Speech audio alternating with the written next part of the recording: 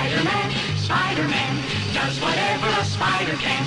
Spins a web any size, catches thieves just like flies. Look out, here comes the Spider-Man.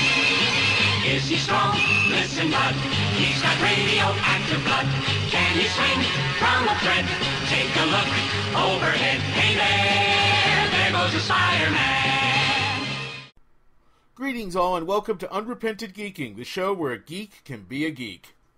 As always, I'm your host Shaun, and we've got a lot to cover today, so let's get right down to it. I am here to talk to you about the all-new, all-different Marvel Comics. If you don't know, if you haven't heard, if you haven't been paying attention, Marvel Comics is in the middle of one of their bigger events in recent memory, Secret Wars. The whole Marvel Ultimate Universe, Marvel Multiverse, it's all been destroyed. It's gone forever, right? Well, no, of course it isn't. It's coming back. And now, as of today, we have a good idea, at least some idea, of what shape and form it's going to take when it returns. Marvel has unveiled 46 of their upcoming relaunches, restarts, new books that will start launching in October. And I'm here to go over them all one by one for all of you.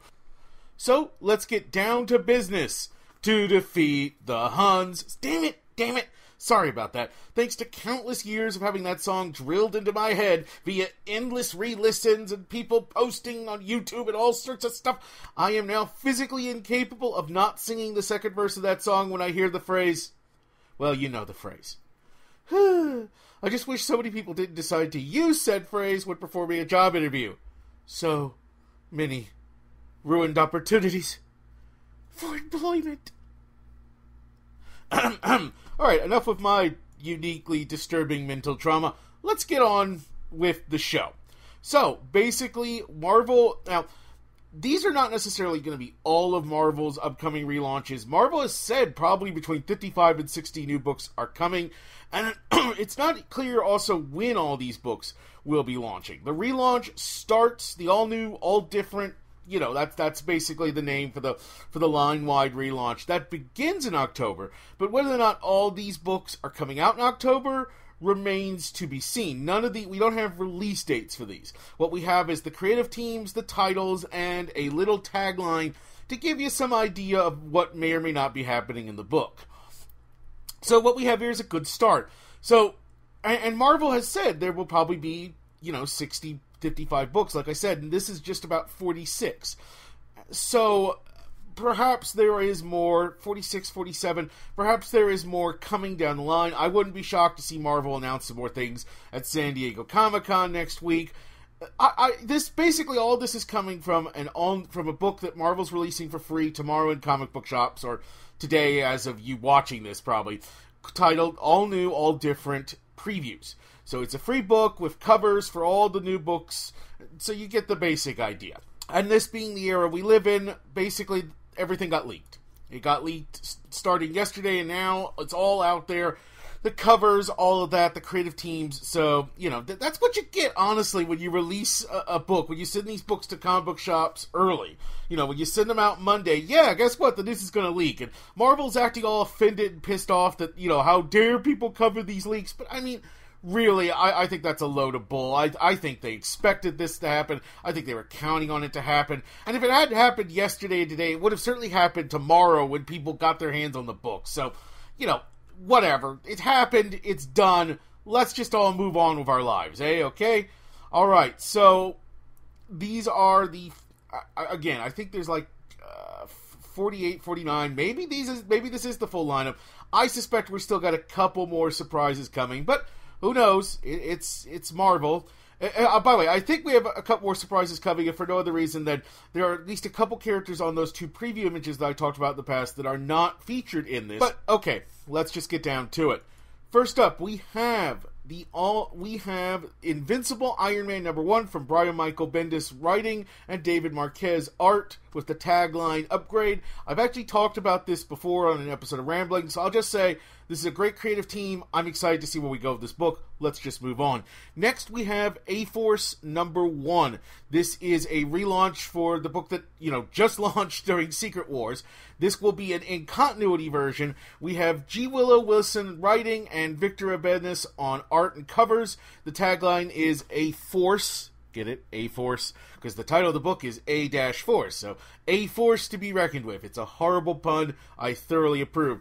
On the cover, we've got Captain Marvel. We've got Medusa, She-Hulk, the new character Singularity, Nico from Runaways with a really weird redesign, and also with a bit of an odd redesign, Dazzler. Plus the faces of a bunch of other Marvel heroes, including Spider-Gwen. So, I've been loving A-Force so far. The first issue was very good. I'm glad to see the concept is going to continue forward after Secret Wars. I like this grouping, even if I think Carol's now going to be on several teams, but if Wolverine can do it, it's a good creative team, it's a good mix of lineup. I'm excited for this book. Honestly, I'm excited for most of these books, but okay. Then we have the all-new, all-different Avengers, written by Mark Waid, with art by both Adam Kubert and Muhammad Asara. They're basically going to alternate arcs, and covers from time to time by Alex Ross. Tagline, Earth's mightiest, scratched out mightiest, Earth's mightiest heroes, with mightiest scratched out and replaced with most dedicated. This is, of course, the team consisting of Thor, the new female Thor, Captain America, aka Falcon, the Falcon Cap, Iron Man, which is Tony Stark, the new Nova, Miles Morales Spider-Man, Kamala Khan Miss Marvel, and Vision. So, this is theoretically the flagship maybe of Avengers going on. There's going to be a lot of Avengers books coming out, because there already were, so, but this is, this has got Mark Waid, this has got Kubert, this has got Muhammad. This is probably the flagship Avengers book, if I had to guess. And I'm excited as all hell. Again, this is one I've talked about previously, so I'm not going to say much here. Good team. I'm excited for it. Alright, now we're heading into new territory. Are you guys ready? Uncanny Avengers #1. Written by Jerry Duggan. Art by Ryan Stegman. Tagline, Fighting for Humanity, Inhumanity, Mutants, ... and Deadpool. Team consists of Spider-Man, Quicksilver, Brother Voodoo, Steve Rogers, a Human Torch, or Toro. Could be either. I'm willing to bet it's going to either be the Jim Hammond, classic Golden Age Human Torch, or Toro. Plus Rogue, a character I don't quite recognize, actually. I think she may be from a recent Invaders storyline. I don't know. I don't recognize her. And, of course, Deadpool. So, Deadpool's joining the Avengers. Why not? Everybody else has. Seriously, though, I think it's a neat idea having Deadpool on the team. And, he and Steve, over the last couple years, dug in in the Deadpool book, has established, kind of a friendship, an unexpected friendship between Captain America / Steve Rogers and Deadpool. So it kind of makes sense that Cap's team would have Deadpool on it. He could be sort of the Wolverine of the book, but he's also going to be, obviously, Deadpool. I'm intrigued by this. I love that Spider-Man is sticking... Oh, this is the Peter Parker Spider-Man, by the way, just to be clear. My only real concern is Deadpool and Spider-Man on one book, on one team. I mean, I assume part of the point will be them stepping on each other's lines and them, getting into wisecrack-offs. I don't know. Done right, it could work. Done wrong, it could be a real disaster. Duggan's a great writer, so hopefully he'll have it right. Beyond that, it's an interesting team, it's an interesting setup, it's a good mixture of characters from across the Marvel Universe. I'm all in for it. Alright, continuing along the Avengers kick, we have New Avengers #1 from Al Ewing writing and Geraldo Sandoval. I really apologize for any names I butcher on art. Tagline, Avengers Ideas Mechanics. We aim A.M. Basically, it's... Anyways, you get it. We aim to help. Team consisting of Sunspot, Songbird, woo! Songbird's back. Hawkeye, Squirrel Girl, Hulkling, and Wiccan. Now, this is interesting. One of the things you gotta understand is we're getting a lot of books here with very different, where names are being reused in a very different way. Like, the Uncanny Avengers previously was the X-Men Avengers, team-up team, and now that's less so with just basically Rogue and arguably Quicksilver. I guess he's not technically a mutant anymore, so and so similarly, New Avengers the most recent incarnation of New Avengers was basically the Illuminati. I guess at the time they thought they couldn't do an Illuminati book, which is funny, as we'll get to later. But yeah, New Avengers. So now what we really have is a team that's picking up the pieces, as a number of these books appear to be doing, from the just completed Jonathan Hickman run, which in the course of, he established that Sunspot went off and bought out AIM, which used to be Advanced Ideas Mechanics, a terrorist group, one of the Hydra-like groups that's long existed in the Marvel Universe. Well, he bought it out because Sunspot is a former New Mutant who also is the heir to this corporation, so he's got lots and lots of money. He bought it out and decided to use it for the good of people, and he basically tried to stop the whole Secret Wars thing on his own, along with a bunch of other characters. Didn't quite work, obviously. But so this is clearly his team post Secret Wars, and it's an interesting mix of characters. First of all, I love that Songbird's back. She basically, if you don't know, Songbird is a character from, introduced in Busiek's classic Thunderbolts run. She used to be a villainous screaming Mimi, and then she eventually turned her life around, tried to become a good guy, all that stuff. And she's a favorite of mine because I love that. I love both Busiek and then Fabian Nicizia's run on Thunderbolts. I love the Thunderbolts in general, that incarnation. I'm less enamored with later what's been done with the book. There's been some decent stuff. But anyways, I'm a real big fan of the classic Thunderbolts run, and I'm a real big fan of this character. So, yeah, I am all for Songbird coming back. She and Hawkeye used to have a history. Presumably they'll exploit that. Having Squirrel Girl on a team is interesting. She's a fun character. She can be the lightweight, the light, happy character.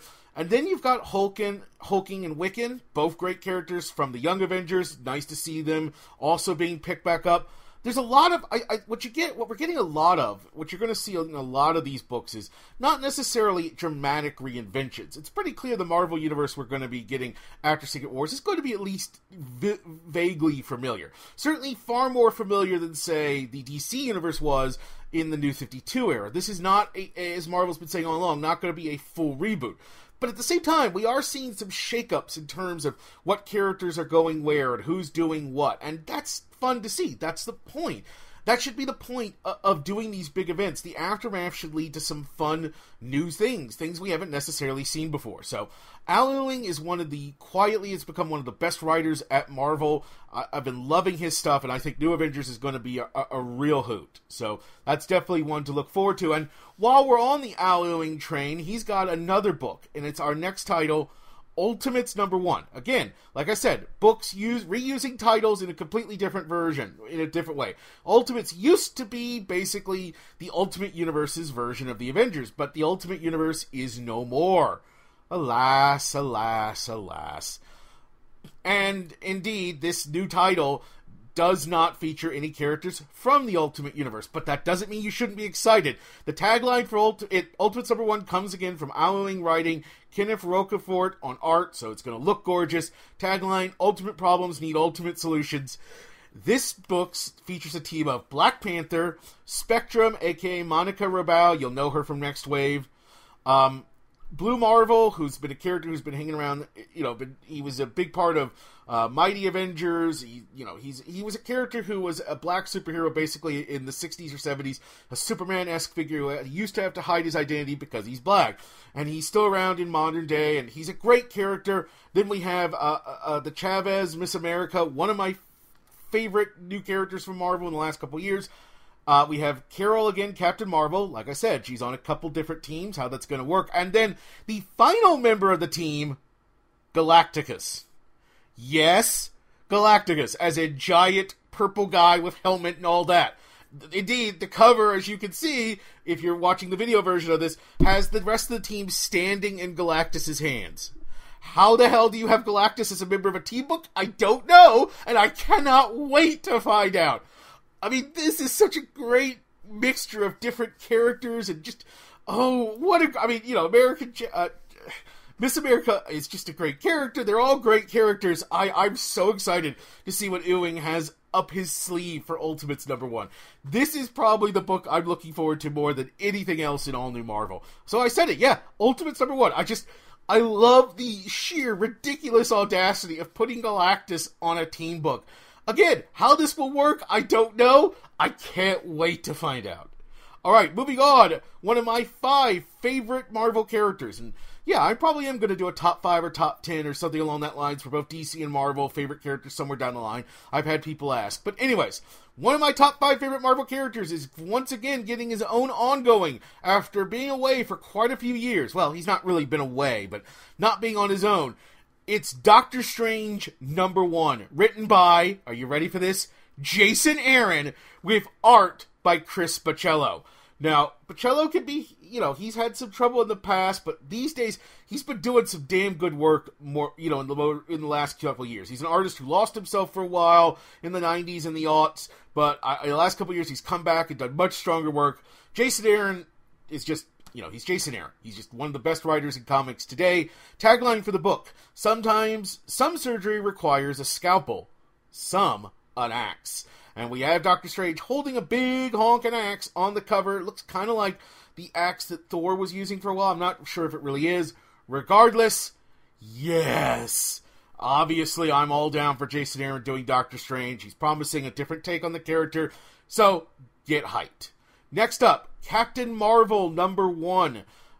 Tagline: Captain Marvel Rises. Creative team: Tara Butters and Michelle Fazekas. Writing: Chris Anka on art. If you aren't aware, those 2 writers I just mentioned, they're also the showrunners for Marvel's brilliant, excellent Agent Carter TV series. This is their first comics work, so it's great to see 2 already established voices outside of comics, but you've shown they know how to handle the Marvel Universe right, coming in and taking on one of Marvel's best female characters. Again, I said top 10. Carol would definitely be in my top 10. I'm not sure if she'd be in my top 5 or not. That kind of fluctuates. But anyways, this is going to be, I think, a great book. They are great writers. It's got a good artist. They've got some interesting ideas to explore. They've slightly redesigned the character. Overall, there's a reason to be excited for this book.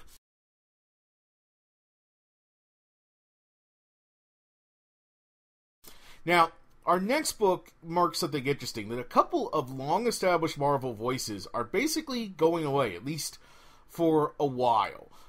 As I said, Jonathan Hickman isn't doing anything post-Secret Wars, which makes sense, because Secret Wars is the culmination of his entire, decade at Marvel. But the other writer who's also going to be taking a break for at least a year is Rick Remender. Remender's been doing a lot of great work. His Captain America run is one of the all-time classics, right up there with Mark Waid, with the John Byrne run. So he's gone. He's done. He's leaving. You already saw he's not coming back to Uncanny Avengers, and he's also not coming back to Cap, which is relaunching as Sam Wilson, Captain America #1. But don't worry, people, because there is a very strong team replacing him. We've got Nick Spencer writing and Daniel Acuna on art. Tagline: who do you stand with? The art reflects, the cover reflects something that was hinted at in the Free Comic Book Day All New, All Different Avengers book. Basically, in the background we have a picture of Cap and Falcon from Better Days shaking hands. That picture is ripped in half. Then we have, facing away from each other and walking away, we have Steve Rogers, and we have Sam Wilson, Captain America. So clearly something has happened. A schism has erupted between these two once best friends, brothers, in all but blood. And that's where we're picking up. Spencer is a terrific writer, so I expect great things. Acuna is a great artist. Overall, let's just say there's very few weak links among the creatives in this whole all new, all different lineup, honestly. So if you've been a fan of Captain America up until now, I suspect you will not be disappointed by its new writer. Now, next up, we have something that's been already kind of controversial, but which you're not going to be shocked, I'm excited for. The Totally Awesome Hulk #1, written by Greg Pak. Art by Frank Cho. Tagline: who is the Hulk? And if you're a longtime Hulk fan, the name Greg Pak should immediately ring a bell, because he had one of the best runs on the characters in recent memory, with including his seminal story, Planet Hulk, followed up by one of my favorite crossovers, World War Hulk. So I am super, super hyped to see Pak returning sort of to the character, because we know Bruce Banner is not the Hulk anymore. Where Bruce is, we don't know. I'm assuming that will eventually be established. They're playing coy with who the Totally Awesome Hulk is, but it seems pretty clear from rumors and from hints that it's none other than Amadeus Cho, a character that Greg Pak helped create and make, well, awesome. Sorry, couldn't resist. Back in his Hulk books, in his World War Hulk run, in his Hercules book. So Pack returning to a character sort of that he did a terrific run on. He knows the Hulk universe. He understands the character, his supporting players, how to tell a good Hulk story. Now, I know a lot of people don't like that title, but I think you got to understand, yes, the Totally Awesome Hulk is a stupid title. It's a stupid title by design. Pack knows it's a ridiculous title. That's the point. So, yeah, very excited for that. Next up, we have, well, this is technically the all-new, all-different Marvel, but this isn't so much new or different, but it's still great. So, The Mighty Thor, #1, written by Jason Aaron, art by Russell Dodderman. Tagline, the flesh may be weak, but the thunder is strong. We have a picture of our new female Thor. She is, the cover is divided in half. We have her plus her alternate identity. If you still don't know it, I guess I won't spoil it for you, though the news is all out there. There's not really much to say about this. Aaron's Thor has, I said that Greg Pak had a seminal Hulk run. Well, Aaron's Thor has been just as good. And it's going to go down in history as one of the best takes on the character ever, and this is just him basically picking up where he left off, I presume, pre-Secret Wars. There is no reason not to be excited for this book. Next up, we have Scarlet Witch #1, written by James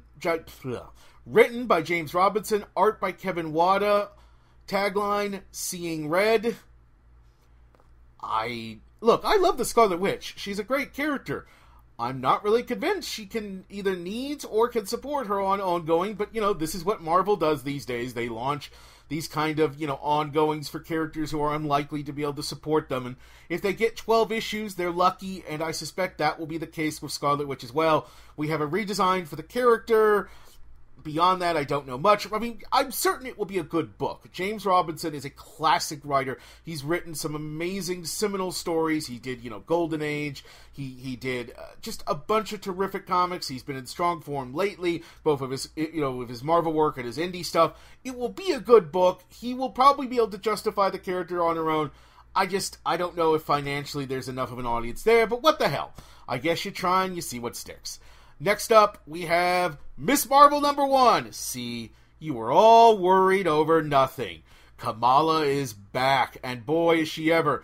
Written, as always, by G. Willow Wilson. Art by the alternating teams of Takahashi Miyazawa and Adrian Alfona, with Miyazawa, doing cover art, tagline, crushed it.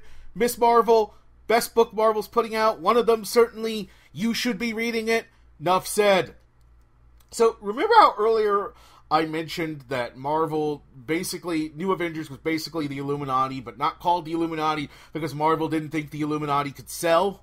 Well, I guess they've changed their mind, because next we have Illuminati #1.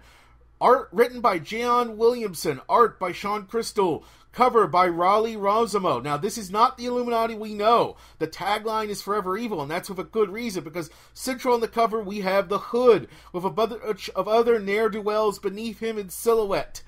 So, apparently the Cabal is now going by the Illuminati. That's pretty much my reaction. I'm not familiar with any of these creators, or not really. I'm not really sure what's going on with the concept. I mean, a villain book can work, but it's tricky. This is one of the ones I will approach with cautious optimism. I'm not saying it's going to be bad. I'm not saying it's going to be good. We will see. Either it will be interesting or not. We will see. Alright, next up, we have Hawkeye #1, Jeff Lemire writing, Ramon Perez on art. Tagline, Hawkeye versus Hawkeye. And this is another strange one. We have, in the foreground, Kate Bishop Hawkeye, which, great character, terrific character, as I'm going to talk, I'm loving seeing her. She's been a big part of the Hawkeye books in recent memory. In the background, we have what appears to be an old Hawkeye. Some people are saying it's Old Man Hawkeye from the Old Man Logan book, which kind of would make sense, except that Old Man Logan seems to be, because he's coming into the Marvel Universe, as we'll get to shortly, but that version of the character, it appears to be coming post the original Old Man Logan series, which, spoiler warning, Old Man Hawkeye, as it were, dies in. But also, the Hawkeye we're seeing in this image, that Hawkeye was blind, and he wore like a headband around his eyes and stuff. This one doesn't seem to be blind. I mean, I'm just making an assumption from a cover. I don't know. It's still strange. What's going on here? Why do we have an old Hawkeye? Why is he going up against young Hawkeye?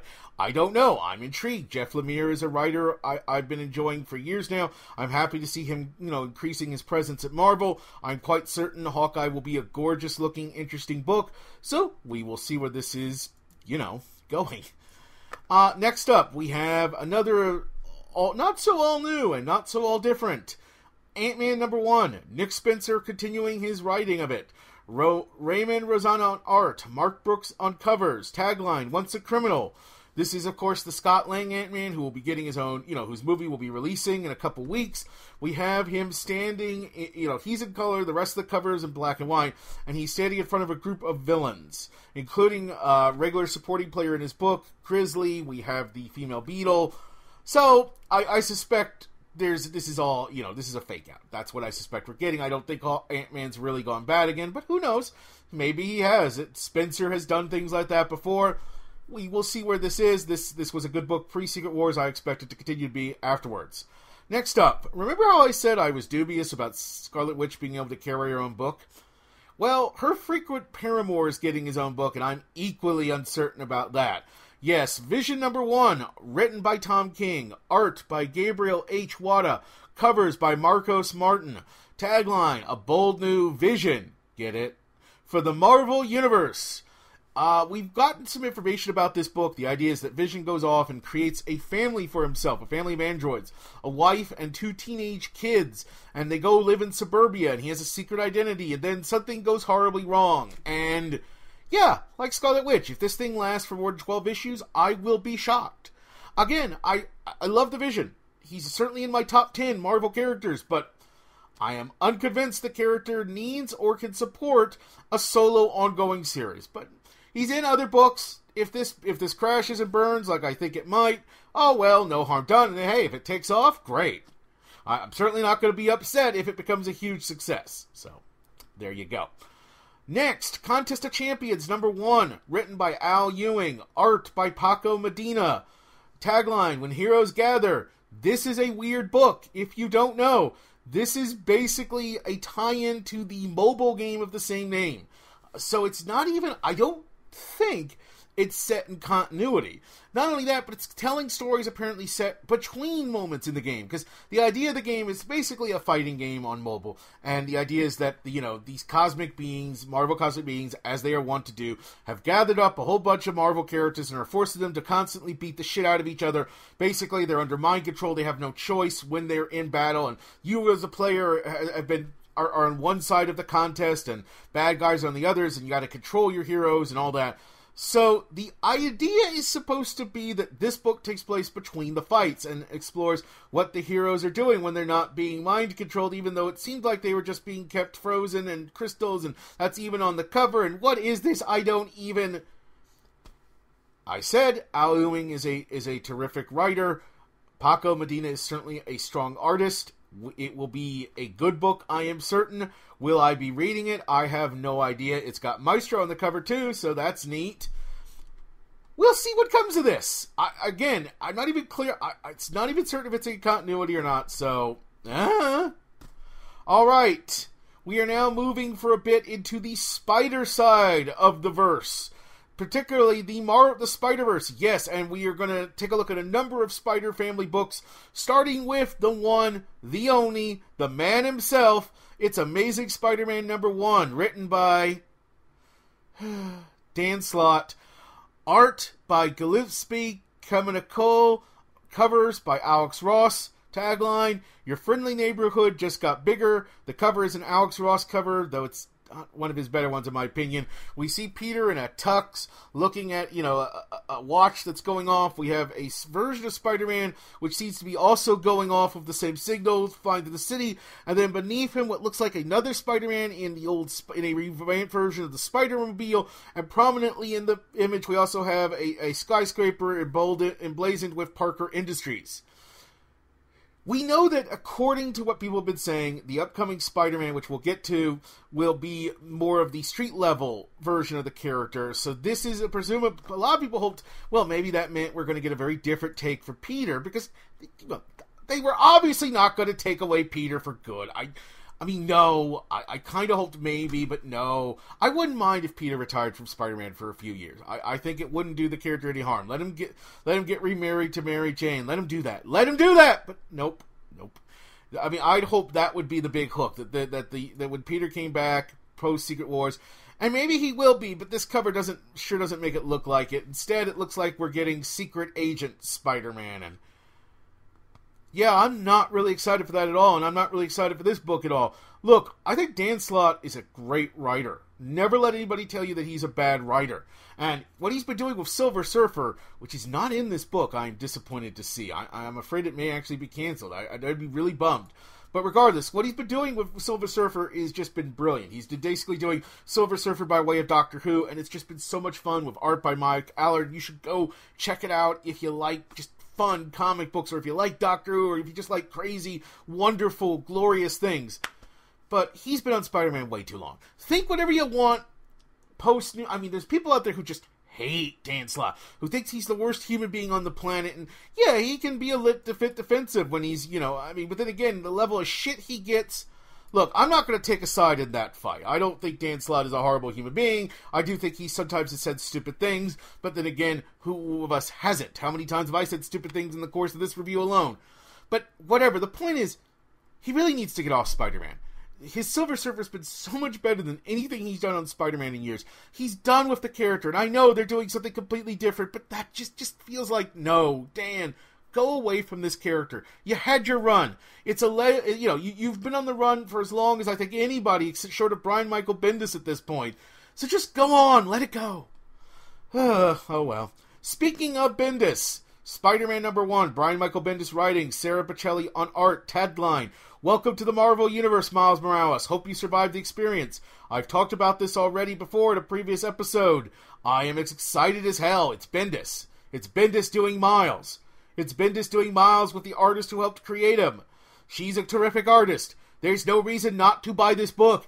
Buy this book. This is the Spider-Man book I'll be buying."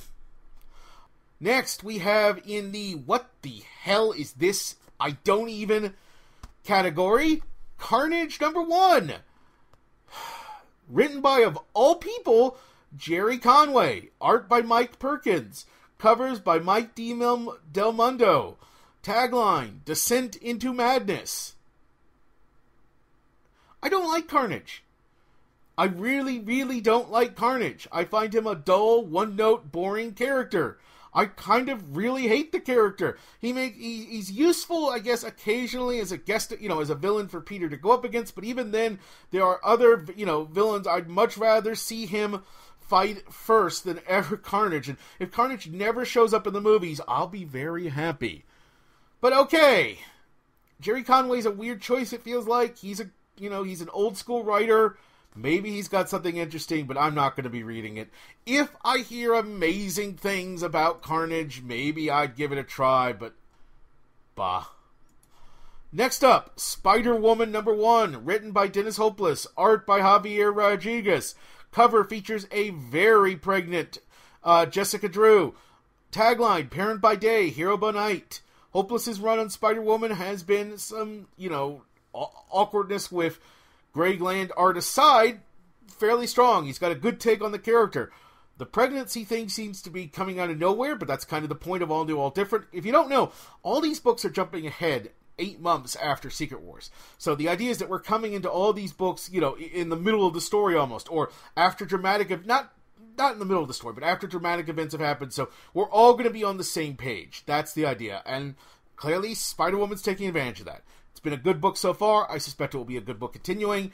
Here's another same thing to say. Spider-Gwen #1, same creative team before Secret Wars. Jason Latour writing, Robbie Rodriguez on art. Tagline, "The Secret History of Gwen Stacy and Peter Parker." In the main book, in Spider-Gwen, the first 5 issues, they built up a lot between the relationship between Gwen and Peter. Peter died basically in this universe becoming the Lizard, and it killed him. And he's basically her Uncle Ben. He's the reason that Spider-Gwen became a hero and stays a hero. Power and responsibility. So this has been a terrific book from Marvel. It will continue to be so. Same thing with Silk #1. Robbie Thompson writing, Stacey Lee art, Helen Chin covers. Tagline, Sinister Silk. Like Ant-Man, they're teasing Silk's gone bad. Like Ant-Man, I don't buy it for a minute.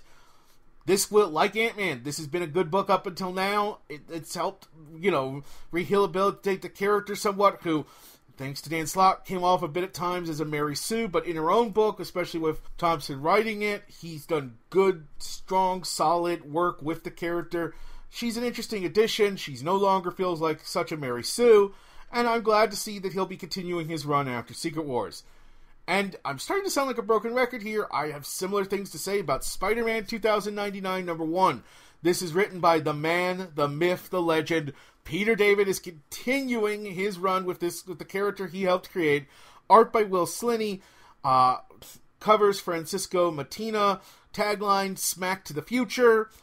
Now, interesting to note that 2099 has got a dramatically different costume, Spidey, on this cover. So that's interesting. And it appears, after spending some time in present day, not long enough in my opinion. I would have actually liked to see the present day stretched out a bit more, but fine.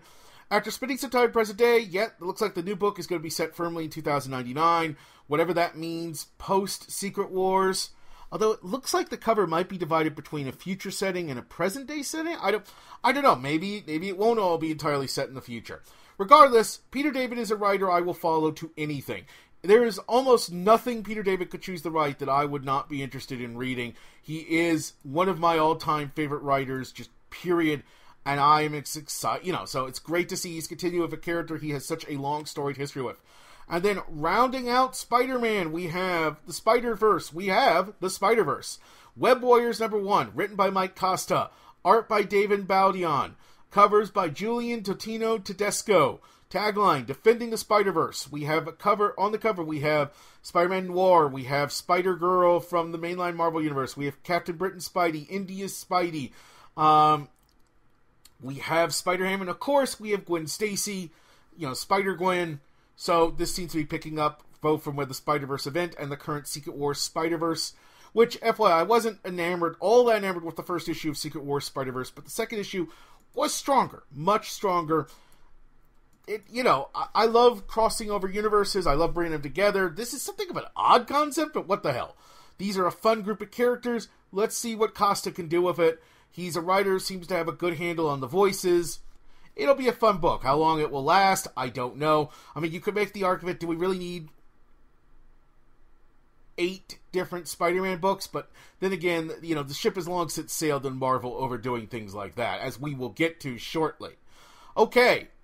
Next up, the era has ended and a new era begins with Daredevil #1, not from Mark Waid, but from Charles Soule, who's been doing just terrific work on the Inhumans line and is proven himself an expert comic writer. Art by classic, longtime artist Ron Garney. Tagline, The Devil's Apprentice. This is interesting. We have Daredevil in that new black costume, and also on the cover, apparently the titular apprentice, Gambit.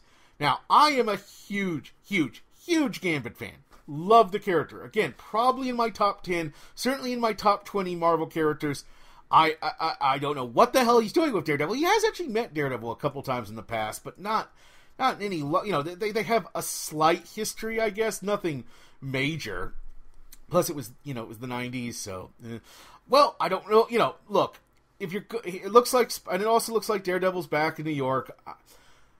I've really been loving, obviously, what Mark Waid's been doing with the character. It's my favorite run on Daredevil, probably ever. Yeah, ever. I think Mark Waid's had the best run on the character pretty much ever. And part of what I liked is that he hasn't just, he deliberately moved away from the dark, grim, angst that it's become such a defining part of Daredevil, following the Bendis years and all that stuff. And I understand that after a run like Mark Waid's, you got to go in a different direction. You can't just try and copy what he's going to do. That's a mistake. But I don't know. I really hope...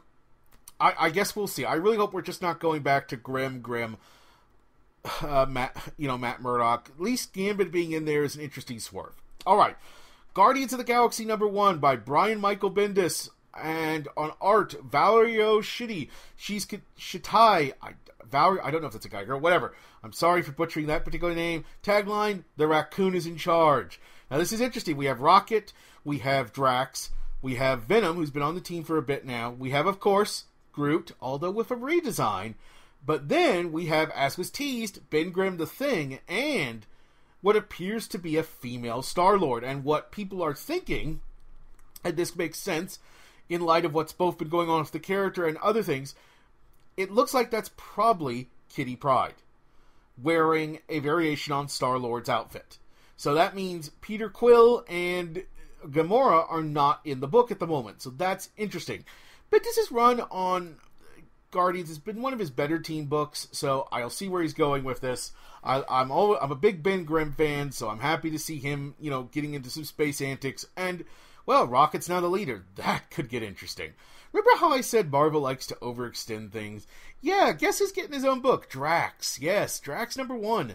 Written by CM Punk, yes, the former wrestler, with Cullen Bunn, who is just, one of the best writers in comics today. Art by Ed McGuinness, so it's, doing covers and art, so it's going to look pretty good. Tagline: Best in the Galaxy. We have, the cover features, a bloody, smiling Drax, his hands taped up, and in the background, on a fence, Intergalactic Fight Club. So it's clearly CM Punk is keeping it somewhat within his wheelhouse. So, yeah, Drax ongoing. 12 issues, it will be a miracle. Sorry, not sorry. I mean, it's Drax. He's a great supporting character. He's a terrific team player. I'm not really aching for a Drax ongoing, but that's not going to start Marvel. By the way, there is supposedly a Gamora ongoing coming, because, since Rocket, Drax, Star-Lord, and even Groot all have had their own ongoing, she needs one as well, but it's not in this. So that, again, shows that Marvel still clearly has some cards up their sleeves. But anyways, moving on, Howard the Duck #1, in parentheses, yes, again. And then Howard on the cover going, really? Chip Zdarsky continues to write, Joe Quinones continues to do art. Tagline: Howard gets a new hat. And that's appropriate. This is just a straight-up continuation of what's been going on with the character before Secret Wars, and since that's been one of the funniest books Marvel's has published in decades, I'm perfectly okay with that. It's a great little book. You should be reading it. No, really, you should be. Go read Howard the Duck. You won't be sorry. I wish I could say the same about this next book. Nova #1, Shaun Ryan writing, Corey Smith on art, Huberto Ramos on covers. Tagline: The Family Business. We have Sam. Yeah, it's the Sam Nova on the cover, and what appears to be his father behind him, putting his hand on his shoulder. I'm not going to mince words. I'm not a big fan of the Sam. Of the new Nova. He doesn't click for me. And after we got introduced to the Nova family in the ongoing, in the Secret Wars Infinity Gauntlet, I really, really hoped those characters would stick around. And maybe they still will. It was an African-American family, and including a dog who became a Nova. And, I mean, it's a great, the lead is a young African-American girl. She'd be she's a much more interesting character in just 2 issues than Sam has been in his entire run. I'm sorry. It's no offense to Ryan. I know the character has his fans. I mean, to be fair, he's nowhere near as awful in the comic as he has been in the Spider-Man cartoon, where he's been the worst. He's been the absolute worst. So, but, he's a creation of Jeff Loeb, and Jeff Loeb has lots of power at Marvel, so we're going to keep getting him shoved down our throat, whether we like it or not. Oh, well. Next, Star-Lord #1, Sam Humphries writing, Dave Johnson covers and art. Tagline: Feels like the first time. Feels like the very first time. Again, this is just a continuation of pre-Secret Wars, and I'm sure it'll be a good book. Sorry, I just don't have much to say about that. Moving on, we have a character who appears to be getting in his own ongoing again, and what's interesting is the subtitle. We have Venom, Space Knight, #1, written by Robbie Thompson, art by Ariel Olivetti. Tagline: Sometimes a hero needs a little space. Yeah, this is the Flash Thompson Venom. He's been, a hero for quite a while now, and he's been in space for the last, I think, year or two. So he's getting a new ongoing. The interesting thing is Space Knight. We have on the cover Venom, and then we have a character I don't quite recognize, but certainly doesn't look like a Space Knight.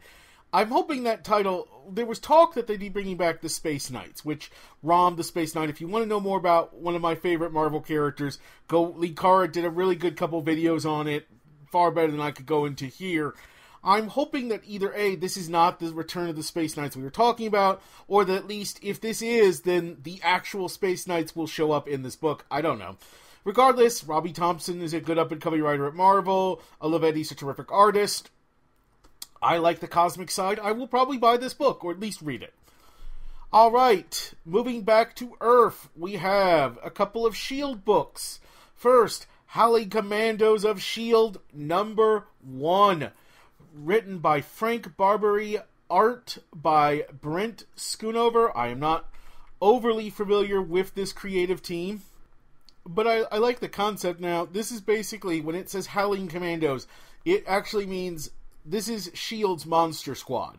You have characters like Man-Thing, the recent creation Kid Abomination, older, more established characters like Werewolf by Night, Glom, and then, interestingly, we have Dum Dum Dungan, who I would bet is leading. We have, looks like a zombie, who may be Jasper Stitwell, and we have Hip Monkey.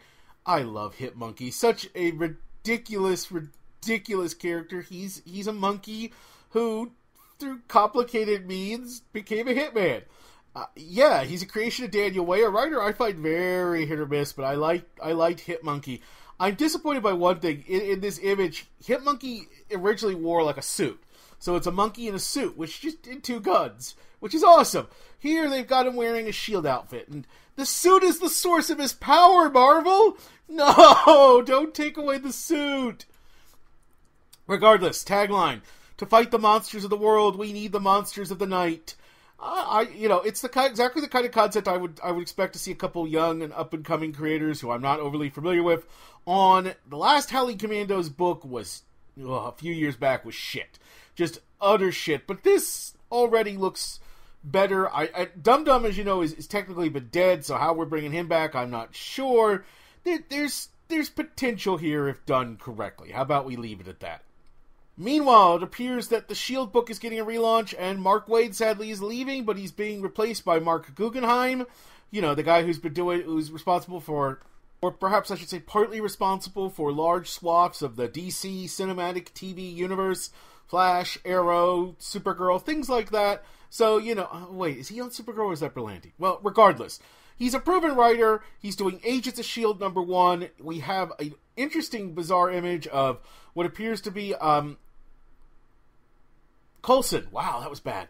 Agent Coulson kissing a feminine figure which looks like a maze and has a Hydra logo on it. We're going for a very, metaphor cover. Tagline: keep your friends closer, your enemies closer. I love the S.H.I.E.L.D. I love what Wade's been doing with the S.H.I.E.L.D. book, where it's kind of like a Marvel team-up starring, the S.H.I.E.L.D. TV characters. But I don't know if that's going to continue with this or not, but I like Guggenheim's work in general, and I'm willing to give him a shot with some characters. I just hope we keep the rest of the TV crew around. It's not just Coulson. Next, Uncanny Humans #1. Charles Soule writing, Steve McNiven art. Tagline: the silence is broken. This is the book. Well, this is Soule continuing his run on Humans. We've got Black Bolt's front and center again. We've got Reader. We've got Trigon and Medusa. And interestingly, we have Johnny Storm Human Torch and what appears to be Hank McCoy Beast. And it's modern Beast, not old Beast, not young Beast. So, to a mutant and a member of the Fantastic Four, who are both supposedly verboten largely at Marvel these days, although don't you entirely believe that about mutants, but still, interesting lineup. Soule has been doing gangbuster work on the Inhumans, and I have no reason to expect he will change on this new book. Basically, it's just a retitling. Okay, of all the books in this relaunch, this is perhaps the most unexpected, and I think depending who you talk to, the most unnecessary, and if it wasn't for the creative team, Karnak #1. If you don't know, and I don't blame you if you don't, Karnak is one of the main Inhumans. He's the guy in green. He's the guy who can see the weakness in anything. And indeed, that's the tagline is the flaw in all things. He died at the beginning of Souls Inhumans, but what's going on in the book right now is he basically, in the underworld, in the afterlife, he saw the weakness, the flaw in the afterlife, and used that to escape.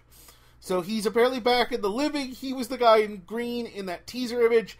The reason, it's like, who in the hell has ever wanted a Karnak ongoing? A Karnak solo book? Well, the writer is Warren Ellis, and that immediately gives the book some credibility. Yeah, Warren Ellis is doing a Karnak book. Art is by Gerardo Zavino, covers by David Aja, but I mean, the real, it's Warren Ellis that's going to make or break this book. Ellis has had a tendency of coming in lately, and, he took Moon Knight, did a great 6 issues, he did a great, limited run on Secret Avengers. The question is, how long will Ellis be on this book?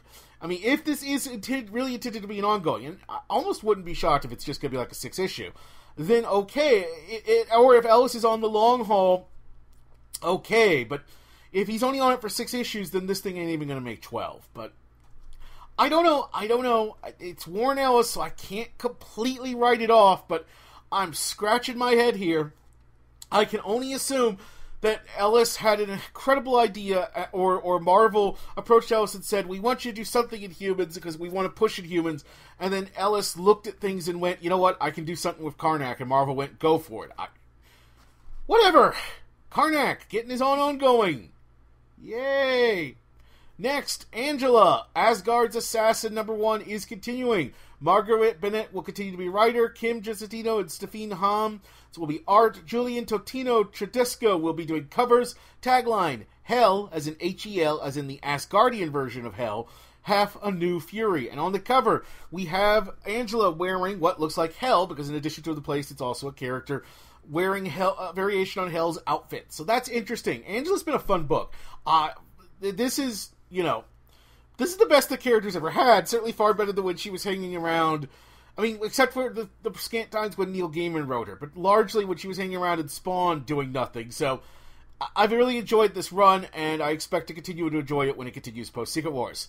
Now it's time for Squadron Supreme #1. Written by James Robinson. Art by Leonard Kirk. Covers by Alex Ross. Tagline, sole survivors of their own worlds. They'll do anything to protect this one. This brings together characters from different Fallen universes, including Hyperion, Thundera, a character from the New Universe, the Nighthawk from basically the Supreme universe, and a version of Dr. Spectrum from Hickman's run. And the idea is that they're all heroes who now live on this Earth, but they remember their old worlds, and they're determined to do whatever it takes to save it. It's a really neat concept. Robinson and Kirk gave a terrific interview about this a couple weeks back, and I'm very much looking forward to this book. Robinson does great team stuff. He's always been strong at that. And the concept's really neat. How do these people from another world adapt to what in some cases is a very different universe than their own? So this is, I think, one to keep an eye out. I think this one's going to surprise people and really impress. Time to take a deep breath, people. Are you ready? Are you ready? It's time to close things out with the X-Men. Okay, then. Starting out with Extraordinary X-Men, #1, Jeff Lemire writing, Humberto Ramos on art. Tagline, still hated, still feared, still standing. This creative team, again, these are two people I'd follow almost anywhere. Jeff Lemire and Humberto Ramos, especially when he's got a strong writer, and Lemire definitely counts. The team consists of Storm, Nightcrawler, Colossus, Iceman, Magic, Young Jean Grey, and Old Man Logan. And boom, they're sold. It's funny, considering how much different I was to Mark Millar's Old Man Logan's story, I'm actually really, really excited to see Old Man Logan brought into the modern-day Marvel Universe, because on his own, it's basically just a dystopian story. And we've seen those done a lot of times, and fine. It was a decent riff on Unforgiven, set in a post-apocalyptic Marvel Universe, and it was fine. It was fine, but I love the idea, though, of bringing back this older version of Logan in the same way that I loved bringing forward the young versions of the original X-Men, because there's so much story potential in that idea. This is a Logan, and it was something Lemire talked about briefly in the interview. This is a Logan who not only seen all his friends die, spoiler warning, he was responsible for killing them. He was tricked into killing the X-Men, and he's haunted, absolutely haunted by it. And by the end of the Old Man Logan series, he's kind of gotten back in the game, but the idea that he's hanging around with these people who he remembers dying, he remembers killing, well, that's just a fascinating setup. And then you also bring in young Jean Grey. That's gonna make things complicated. So, and Logan tends to have strong relationships with young girls, not in that way, sickos. So, I think Lemire sounds really excited to do this. He sounds energized, and that, to me, tends to make for good comics. Then we have Uncanny X-Men #1, written by the Land himself, Cullen Bunn. Art by Greg Land. Oh dear. Tagline, bigger threats require a more threatening X-Men. This is kind of maybe our X-Force. We have Magneto, Sabretooth, Psylocke, Mystique, and Phantom X on the cover. Okay. Ugly elephant in the room. Greg Land. I've never really been a fan of Greg Land, but in the last few years, his art has just reached abysmal levels. Again, you can go recently. Carr just recently reviewed the first couple issues of Supreme Power, which is a great example of Greg Land and his absolute nadar. But credit where it's due, as I will cover this weekend on my Secret Wars reviews. He's actually doing decent work in Future Imperfect. Not great work, not even remotely great work, barely good, but at least decent work. So maybe Uncanny will be readable, but you'll be pardoned. I mean, look, Cullen Bunn is a great writer. If you're not reading The Six Gun, then you are so missing out. But it's gonna hobble this book. It really is. Land is not a great artist. I hate to say this because I know a guy's got to eat, but I kind of wish he would stop getting work, at least of books I care about. Go over to DC, Greg, and ruin their books. Fine. I don't know if I'll read. I'll probably read. I have a Marvel Unlimited, so this will not be a book I buy because I just can't buy Greg Land. But I'll probably read it when it eventually comes there. So, Sabretooth. I wonder, will he still be? Because Sabretooth was kind of in the aftermath of Axis, was forced to be good. Will we be getting that Sabretooth? It's hard to say because on the cover he's looking all matty and killy, but I don't know. And then the rest of the team, I like Mystique, I like Magneto, Cullen Bunn does good Magneto, so this is basically Bunn continuing his Magneto run, I think, and expanding it more, and that's great. He's been doing terrific stuff. So, it'll be well written if nothing else, and I'll probably just have to choke down the art. All New X-Men, #1, written by Dennis Hopeless, art by Mark Bagley. This is continuing what Bendis has left the X-Men, and this is continuing the adventures of the young X-Men brought to future times. But sans Jean Grey, who's over in other books. So we have Archangel, Iceman, Cyclops, Beast, and Laura, who I'll get to Laura more in a minute. Tagline, on a mission to make their own future. So we have the team up in costume on the top of the cover, but below we have them in civilian clothes, riding on a big Scooby-Doo style bus. All sitting in civilian clothes, and it's like driving along, and Iceman's looking at the map, and yes! So what? This is Dennis Hopeless taking them on a road trip across America, like Route 66 or Green Lantern, Green Arrow style? Oh my god! I am completely down for that concept. I don't know, you can probably hear it in my voice. That's the kind of concept that makes me giggle. I love it. I love bringing forward the young X-Men. I love this. Yes, let's do this. So, as you can tell, I really am a big fan of Mark Bagley. I know some people, he's not everybody's cup of tea, but I enjoy his work immensely. So, you pair him with Hopeless, with a great concept. I think this book's going to be a lot of fun. Next up, Old Man Logan, #1, Jeff Lemire writing, Andreas Sorrenti art. Tagline, older, wiser, sharper. Yeah, this makes sense. Again, Logan is, since young Logan, as it were, is dead, it makes as much sense as anything to bring Old Man Logan in post-Secret Wars. Lemire, again, I've talked several times about how good Lemire is. He can do well with a character like this. The cover shows both present day and then his destroyed dystopian future. We could get a different Logan, maybe both an angrier, yet more, he's the one who's seen the worst case scenario. There's a lot you can do with this concept, and I'm excited to see what Lemire does. Finally, no, not quite finally yet, we have All New Wolverine #1, written by Tom Taylor, art by David Lopez, and best there is at what she does. That's right, X-23 is the new Wolverine. She has a new costume. On the cover she's going, if you want to tango with someone, why not try your luck against the new Wolverine? I've loved Laura / X-23 for years now. I thought she was a fun concept. She was first introduced. It's a neat take on the whole Wolverine concept, but at the same time, she's not just a cheap knockoff. She has a unique origin. She has a unique setup. She's a strong character, and a number of writers over the years have done great work building her up, and it's great to see her get the nod like this. So yeah, she's going to be Wolverine also in all new X-Men. I think it's great. I absolutely believe the character could support her own solo series. Why not? If we can, between that and Old Man Logan, the Wolverine side, things are in a good place. Honestly, this is probably too much to hope for because things always reset. But in my dream world, I'd never bring back Logan. Because we've got Old Man Logan and we've got Laura. Why not just keep Old Man Logan around? And that way we can... it won't happen eventually. Might take years and years. Eventually things will probably reset. But then again, who knows? Who knows? I will enjoy it while it lasts. And finally, last but certainly not least, as he will be quick to tell you, Deadpool #1, written by Gary Duggan, art by Mike Hawthorne, covers by Tony Moore, tagline, more Deadpool than you wanted. The cover is Deadpool's being worshipped and loved on the, like in the middle of New York as a Macy's Day Parade balloon of Deadpool goes overhead. And look, Gary Duggan has been having, again, getting back to what I was saying about other characters, he's been having one of those seminal runs on Deadpool. So this is basically him continuing his run, and it will be good, because his run on Deadpool has been classic.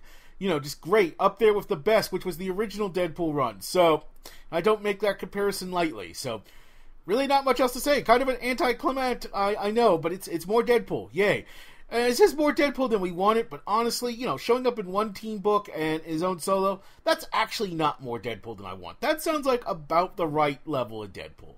So, that is the all-new, all-different Marvel. And overall, I'm really excited for this, as you could probably tell. There's some books that are more appealing to me personally than others, but overall, as a line-wide thing, this is really exciting. The books that were already good, a lot of them are continuing their runs, so we're going to have strong teams, proven teams, picking up with characters with what they knew. But meanwhile, we're also getting a lot of unique, new concepts. We're getting, it's not so much a dramatic reinvention as it is a reshuffling, but it's an interesting reshuffling. We're seeing characters go where they might not have necessarily gone before. We're seeing unique teams. We're seeing fresh pairings, and that's great. That's really great.